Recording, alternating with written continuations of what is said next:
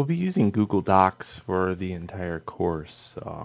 For basically presenting your work, you're going to show me images that are put into a Google Doc format, and I'm getting you used to using Google Docs as a way of transmitting files back and forth, projects back and forth, images back and forth. So Google Docs is going to become a very inherent thing to use. To get started, you have to go to google.com and make yourself a new Gmail account. If you already have one, good. But this is for students that do not have that. Okay, so I'm going to sign out. And go gmail.google.com. And here it's going to say add an account.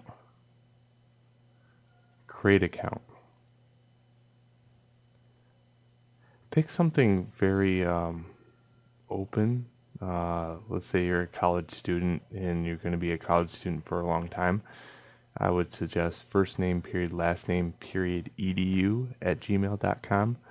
It becomes a very easy thing to remember and use. It looks very professional when you go to email somebody as a student. Oftentimes when I find that I'm using my Google account to conduct work, I'm not ashamed of my Google account being used because of that. So just kind of think of that. So you are going to fill out all that information, and I would highly suggest you use your mobile phone and a current email address. That way, if you do lose the username and password, you can recover it. Once you are inducted into Google, you'll find that there's this little square up here in the corner. So I'll just go to Google. And here's that little square. In there, you have Drive.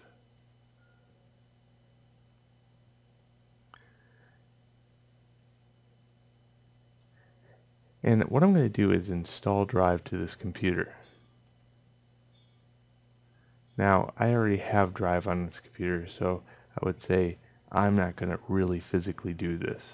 But having Drive on your computer is really nice, because if you go to Computer, you can see Google Drive. Here's all my folders on Google.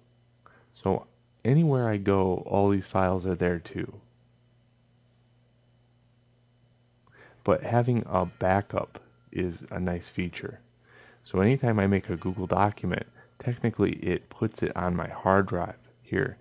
So if anything ever happened to Google, which I have never seen, it allows you to have a backup copy here. Alright, let's say I create a new document, like a new physical document.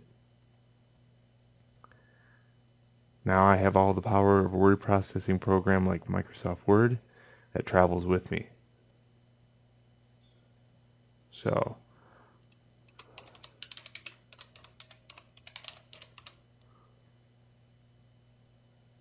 there we go. Now you can add links. You could just type up your paper. You could present ideas. I can insert images.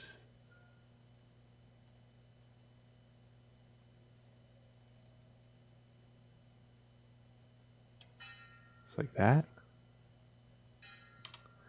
If you are like looking for an image, let's say I'm asking you for a picture so I can get an idea where to help you. Well, let's say I had a problem with Blender, for example. I could go like this, go to Start, go to Snipping Tool, click and drag, take a picture of it, and here's my pen tool. I can say, question about this thing.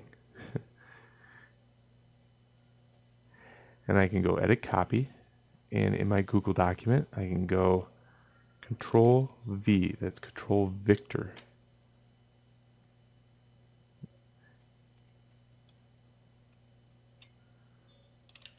Having a hard time with this idea. Oops.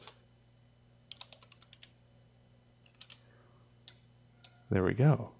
Now, if you want to share that with me in an email, all you do is have to go share, and you can type in mine, jason.welsh.edu@gmail.com.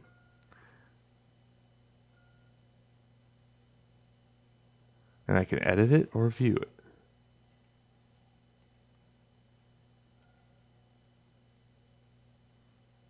Another thing you could do is, let's say you just want to grant me a link. Here, get shareable link. Go to the Advanced tab and change this to public on the web. Then you can copy this and you can paste that in an email. If you ever need to go back to your email, I would just have this.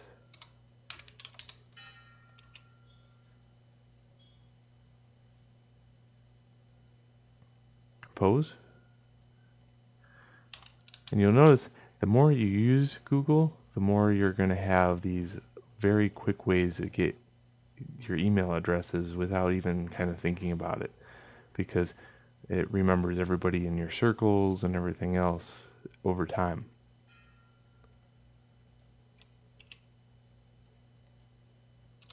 Help. Now, having this in your email is a lot easier. I can also right click and paste that image. I can paste that image right from the actual snippet tool itself into an email if I want to do that too.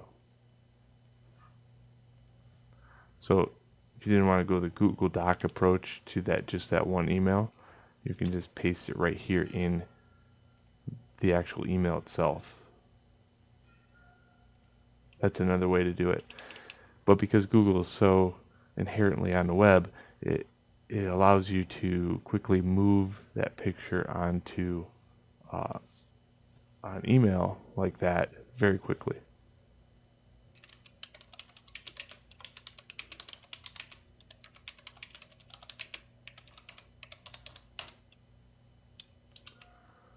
All right, so you just do that. That's how you can communicate with me visually. That's one way to do it. So this is what you'll need is a Google Doc account.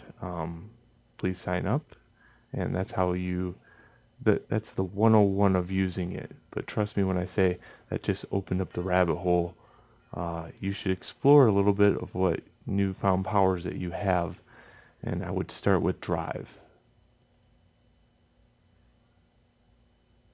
All right, have a good one, and till next video.